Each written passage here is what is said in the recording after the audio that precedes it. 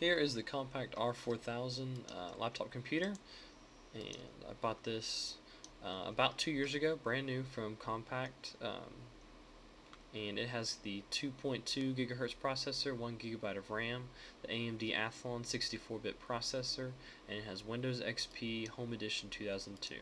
And most people know how to use the Windows XP environment, so I'm going to restart the computer and run Ubuntu Linux to just kind of show you what the computer is capable of doing. So I'm going to log out of Windows and show you kind of how this computer works. So, and then this auction will include the Light-On DVD external drive.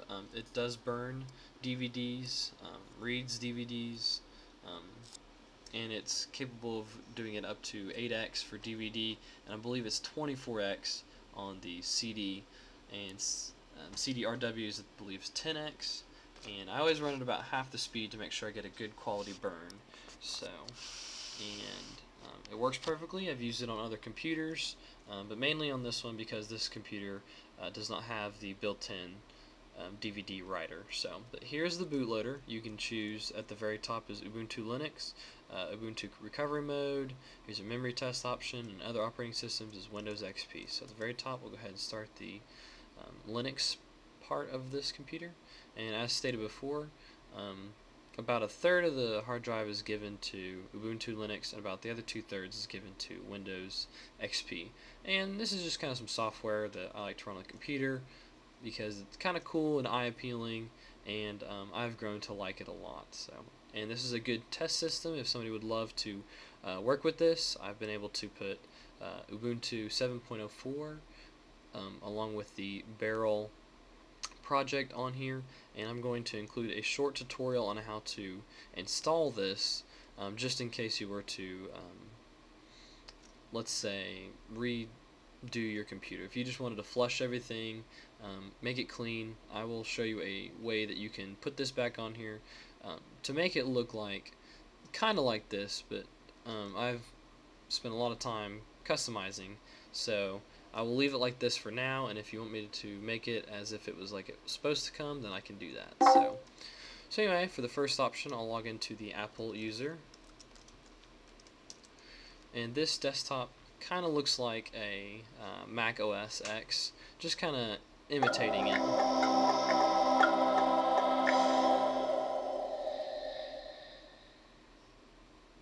And as it loads the desktop, you will see it will look more and more familiar like a Mac OS X.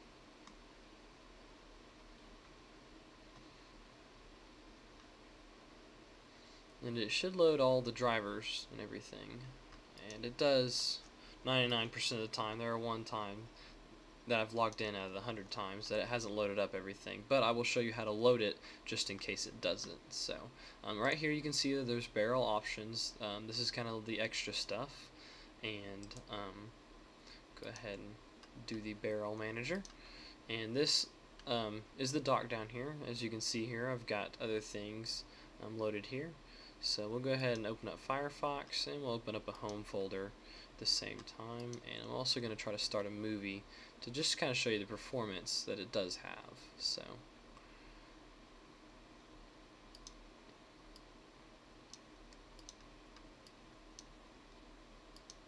let's see here, open, and I've got Zoolander, the movie, so I'm just going to play this while I'm kind of messing around with everything else. So you can move that off to the side.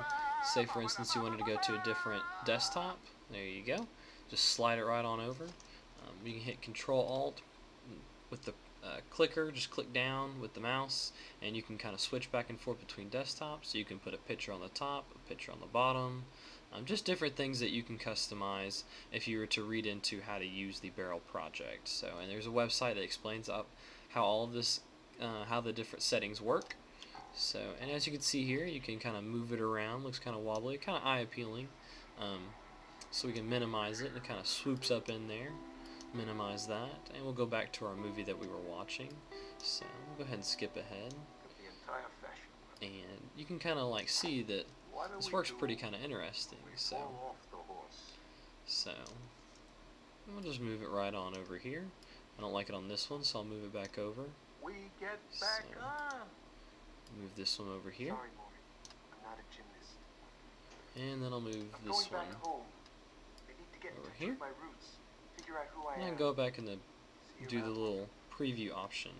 So, and I can watch the movie at the same time looking at what I'm looking at on the internet. I can click on that.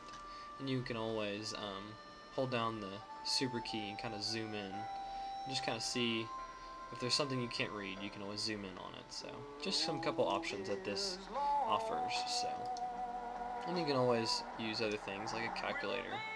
So, and then it just kind of loads up everything. So,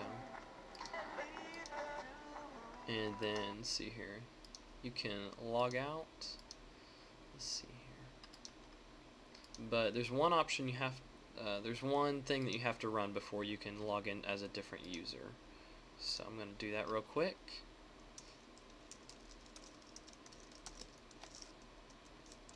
And just run that. Log out. Log out.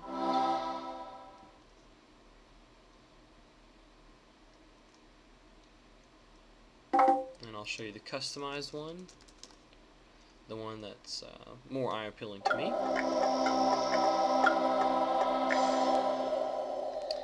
And it basically looks the same. The only difference that I've made is it kind of darkish, black color, and we have to load the Beryl manager.